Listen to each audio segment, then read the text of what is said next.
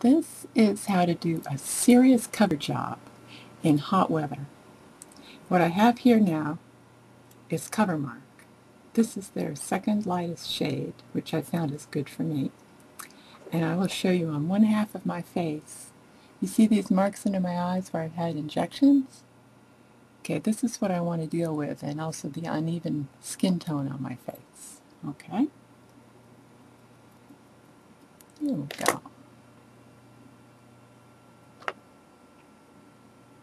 Just like this. I always kind of start here because that's the worst part, you know?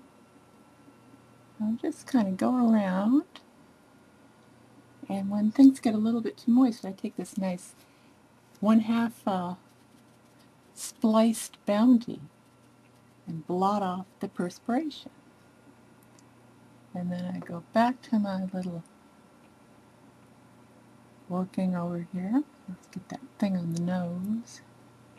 Oh, it's hard to do this in reverse, but eventually the job gets done. Okay, I'll turn this off now, and then I'll finish this side, and I'll show you the comparison. Okay, so now we're almost to the last step. And I like to keep blending for kind of a long time so that, because the pores are a little large at my age, I like to try to get everything into the pores enough so that it's got a smoother texture. It's not like the makeup sort of skimming over the top of the pores.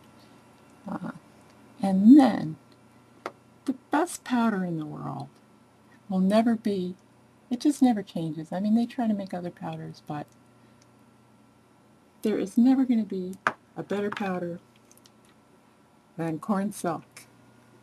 This is Corn Silk with no color added.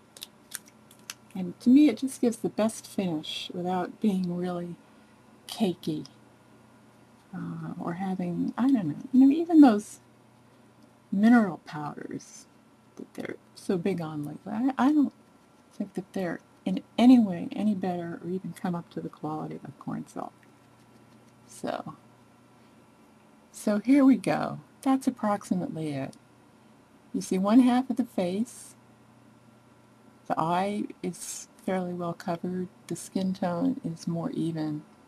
And that's about it. And then I'm going to do the other half of my face alone. Bye-bye now.